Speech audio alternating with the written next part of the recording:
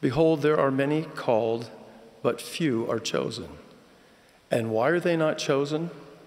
Because their hearts are set so much upon the things of this world and aspire to the honors of men. To be or to become chosen is not an exclusive status conferred upon us. Rather, you and I ultimately can choose to be chosen through the righteous exercise of our moral agency. God does not have a list of favorites to which we must hope our names will someday be added. He does not limit the chosen to a restricted few.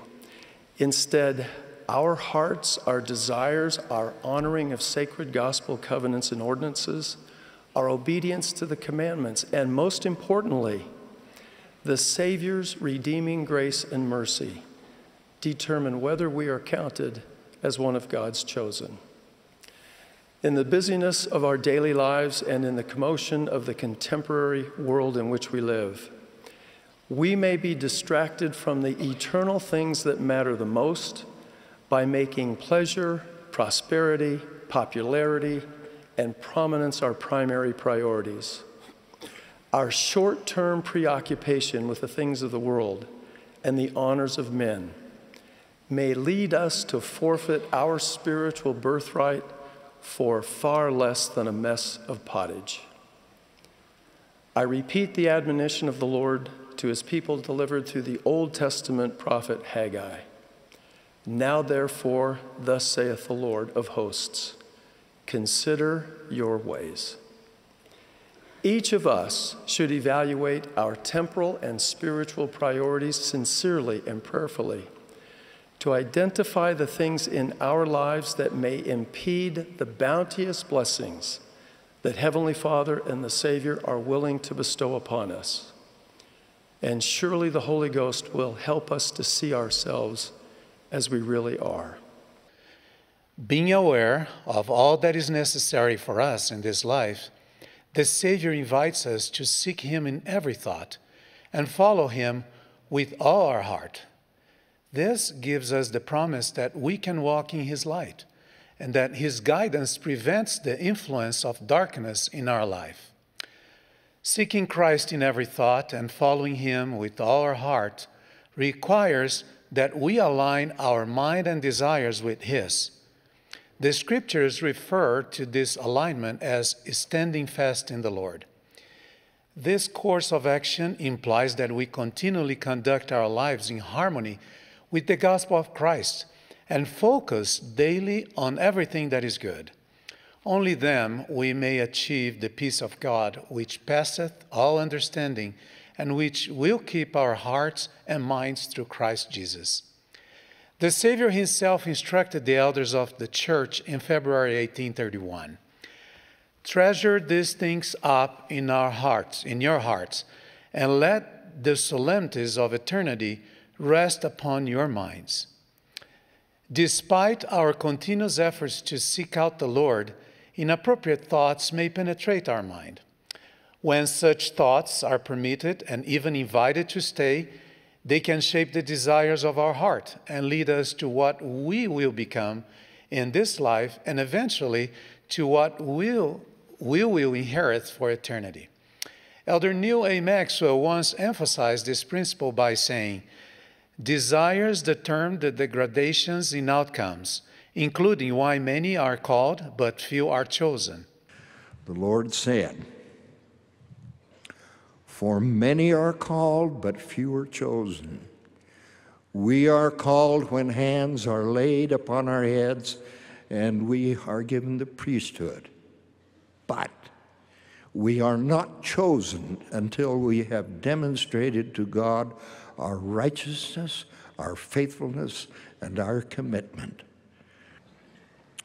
To stay on the right track, we must honor and sustain those who hold the presiding priesthood keys.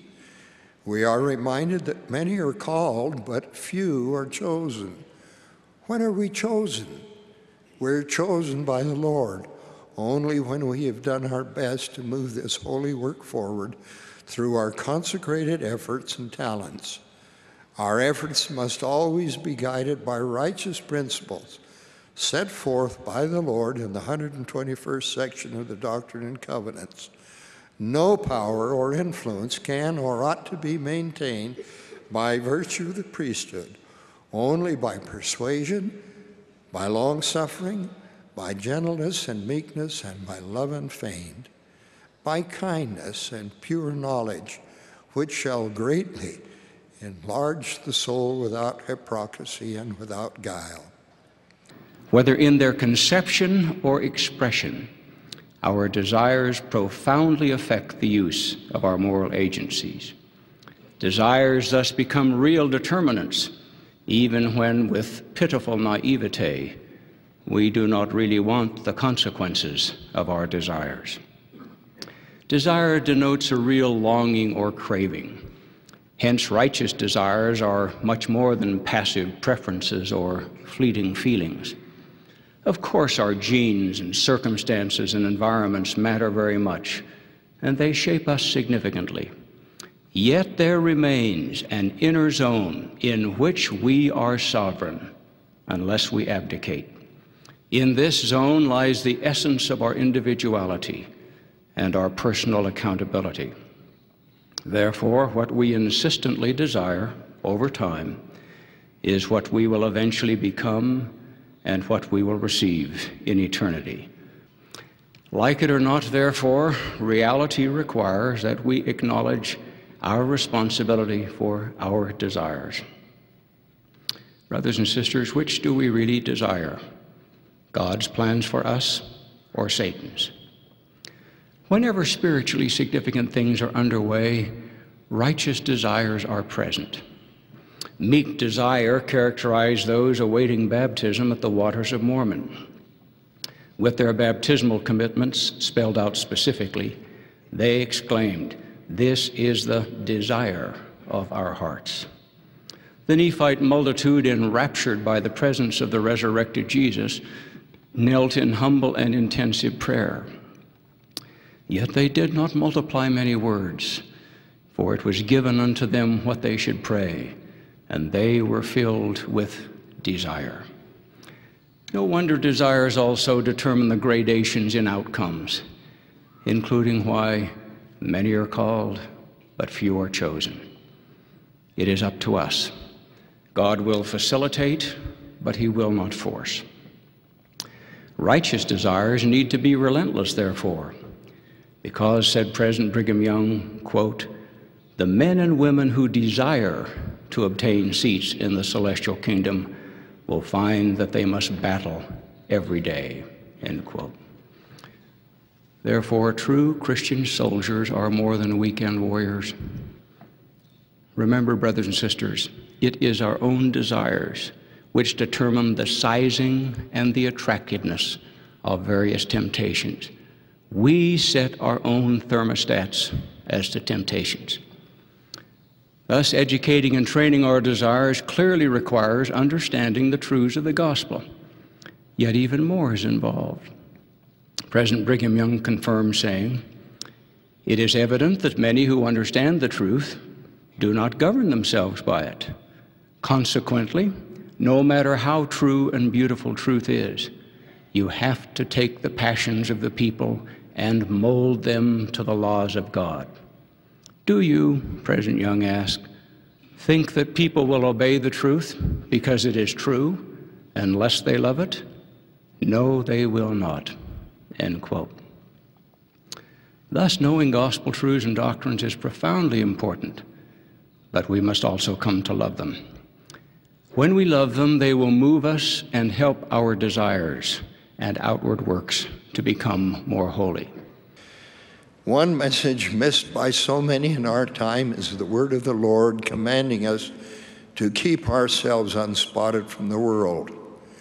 We are told that many are called, but few are chosen. And the reason is their hearts are so set upon the things of this world. The Savior's transcendent message in the Sermon on the Mount is of burning bush importance to all of us. But seek ye first to build up the kingdom of God and to establish his righteousness. This message needs to penetrate into our hearts and souls. As we accept this message, we are taking our personal stand in this life. Regular temple attendance will help us constantly seek to build up the kingdom of God. Elder Marion G. Romney said, "The fruits of the gospel, assurance that we shall obtain eternal life, peace in this world sustained by such an assurance, and finally eternal life in the world to come, are within the reach of us all."